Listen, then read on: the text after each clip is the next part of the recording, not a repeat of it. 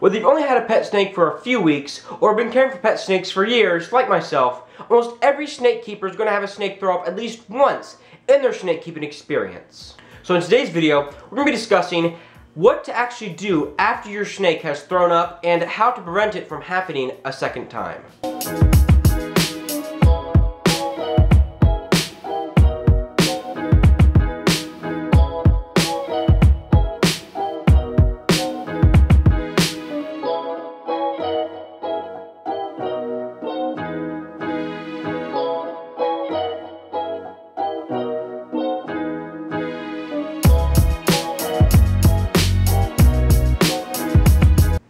Hey guys, my name is Benjamin and I run this reptile channel you guys are currently watching on YouTube. And on this YouTube channel, we go over a bunch of different stuff, over a few different species of reptiles, but our main focus is ball pythons, trying to give you guys the best possible care that you can have for your pet. So if you guys are interested in that kind of content, please go down and hit that big red subscribe button. It would really mean the world to us.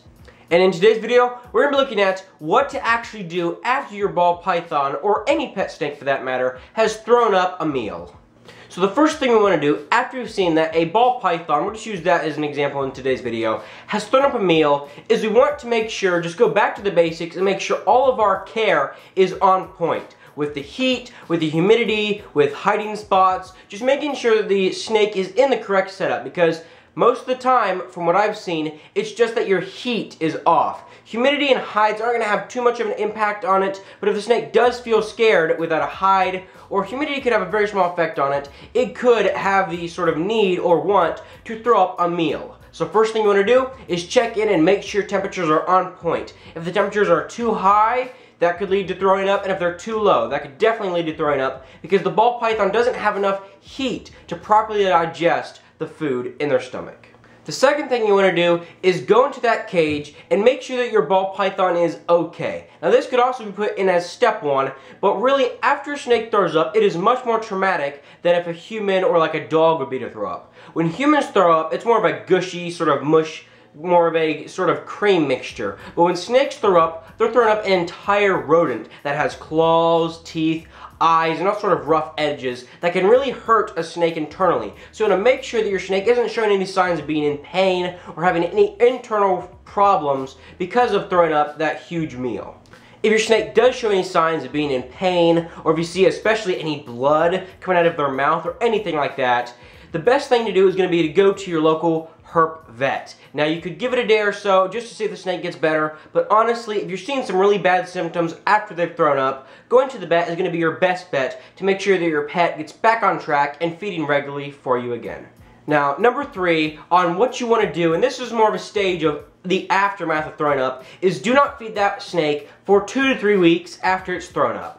If it's a baby, I would only give it 2 weeks, because babies don't have too much room for error in terms of how much food they actually need in their body to survive and function. But if it's an adult, I would say give them 3 weeks off and don't even feed them. Because after that snake's thrown up, the last thing you want to do is put another rodent in their system that could do even more internal damage if there is any cuts or scrapes inside of the snake's body.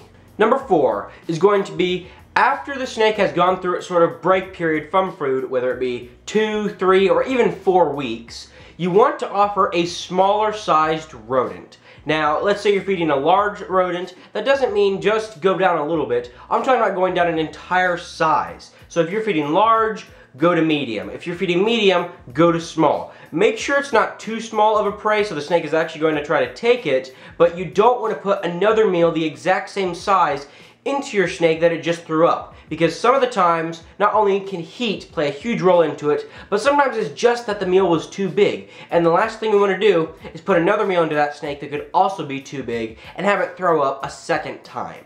And once that snake has accepted that prey, whether it be a small rat, a medium rat, or whatever size you're feeding, you feed a size smaller. Once it has eaten that, you slowly work your way back up to the right meal it should be eating. Now, I can't say this for all species because it's different with blood pythons, ball pythons, carpet pythons, corn snakes, king snakes. All species are different, but you always, again, going back to the basic husbandry, want to check and make sure that you aren't feeding a rodent that is too big to the snake. Because from my experience, the 3 things I've seen that are going to impact your snake in throwing up the most are going to be, number 1, too big of meals, Number 2, not a hot enough hotspot. And number 3, stress. Following these steps should help get your pet snake back on track and feeding consistently and hopefully ending the problem of your snake regurgitating its meals. Hey guys, thank you so much for watching today's video. If you guys would do me one favor, if you did enjoy the video, please go ahead and smash that like button. And if you're already subscribed, turn on those post notifications so you'll get a message every time we upload a new video to make sure you guys are getting the best possible care for your pet reptiles and specifically for your pet ball pythons. If you guys have any questions, comments, concerns, or anything you want to ask this channel about snakes throwing up, please leave it down in the comment section below. I want to thank you guys so much for watching today's video, and I'll see you guys in the next video.